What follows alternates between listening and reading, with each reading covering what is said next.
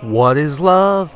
Baby, don't hurt me. Hey guys, it's Jesus Quesadilla. Welcome back to Let's Play Fable, The Lost Chapters.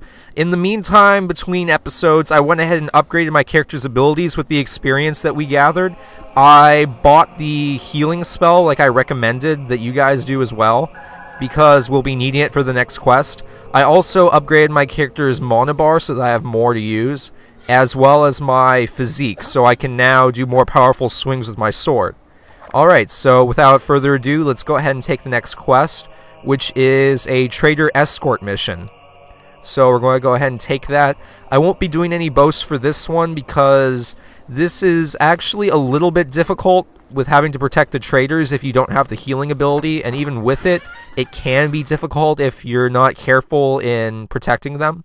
So no boasting in this one. I guess you could say we're actually going to try to be humble. But anyway, so we're going to run through here and go back towards where we were at that farm in the last quest. But before doing that, we're going to go ahead and say hi to our stoner buddies over here. So, hello stoner buddies and goodbye.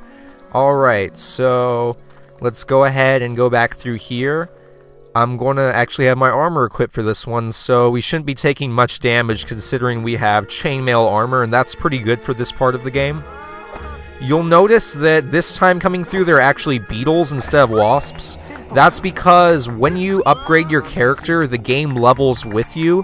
So as you get progressively more powerful, the enemies, even in these starting areas, will also get more powerful so that you're never too offset in terms of being more powerful than your opponents. And you can also notice that there are more bandits here than before. They actually replaced a lot of the bugs with bandits here. I'm not going to clear out too many of them. I think I have enough experience for now.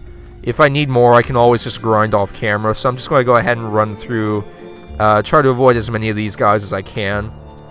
Alright, so you're just going to be following your map here. You should be able to see a golden circle directing you which paths to take. So it's pretty self-explanatory, nothing too important.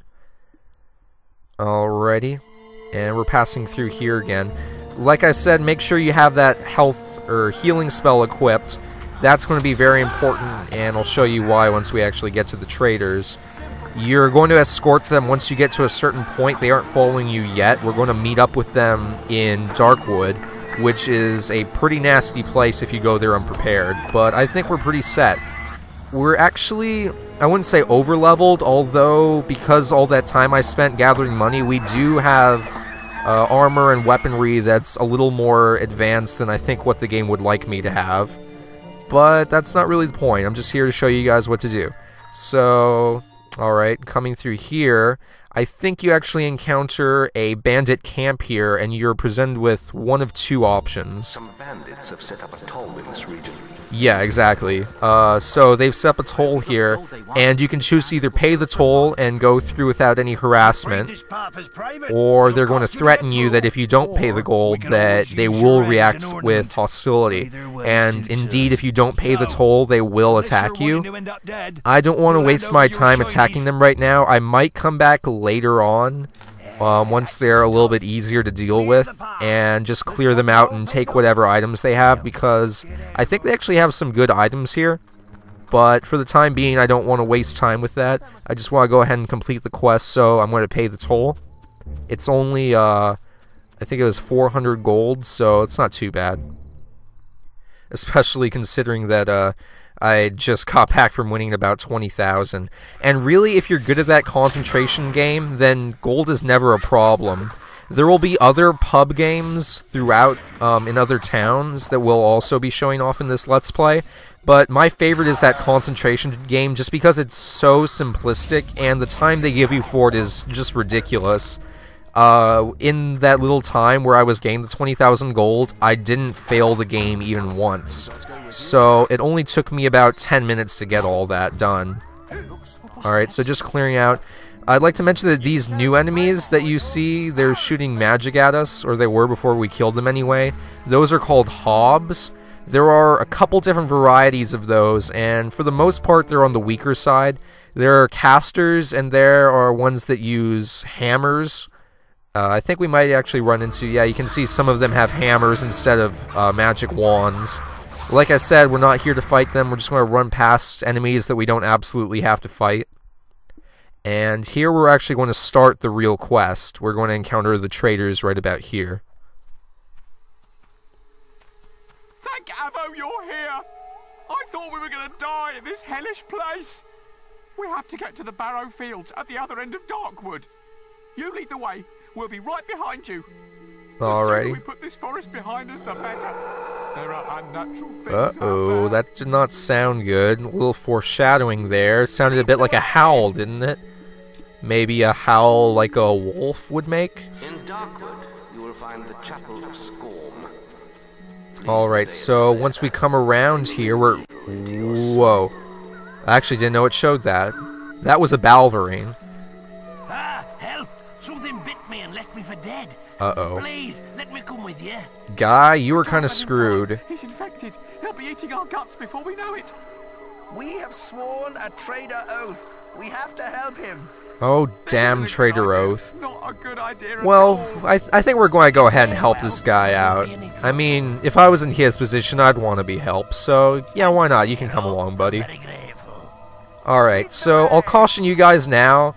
I'm going to go ahead and, small spoiler warning, he does eventually turn into a Balverine. That's the werewolf-like thing that bit him. And you will have to fight him at the end of this quest if you allow him to follow. If you choose not to let him follow, you get a lot of evil points. So if you're on a good path, you have to let him follow you. If you are on an evil path, though, then by all means, just tell him off and you'll get evil points for it. Behind you! Alright, the thing with Balverines when you're fighting them is if you don't keep up a chain of, like, a combo of hits, then they'll jump away into the air where you can't attack them, and they'll always fall back down behind you. So, if one of them manages to escape me, then I always try and turn around so that my back is where the camera can actually see them land, if that makes any sense. Anyway, that was a Balverine that we just fought. Again, the weapons I have here are really powerful, so it didn't take long to take it out. These little mushrooms here, you want to go ahead and explode with your bow, because if you try and walk through them on your own, then as you get close to them, they'll explode and deal damage to both you and the traitors you're escorting. So take them out with your bow and clear the path for them to walk through. And that'll complete the first section of Darkwood. There are a couple more we have to go through before the quest is over. This one is actually going to contain bandits, I think. Yeah, here, the bandits are always going to try and run past you and trying to attack the traitors, which is pretty annoying to deal with, but they never attack you in too big of a group. There's always like just 2 or 3 of them at a time, so they should be easy enough to deal with. This is where having the healing spell comes in handy. If a bandit manages to get past you and attack the traitors, then you might find yourself in a situation where one of them is close to dying. With the healing spell, you can bring their health bar back to full. If a bandit manages to damage them, I'll go ahead and show that off for you guys. But I'm going to try my best not to let that happen.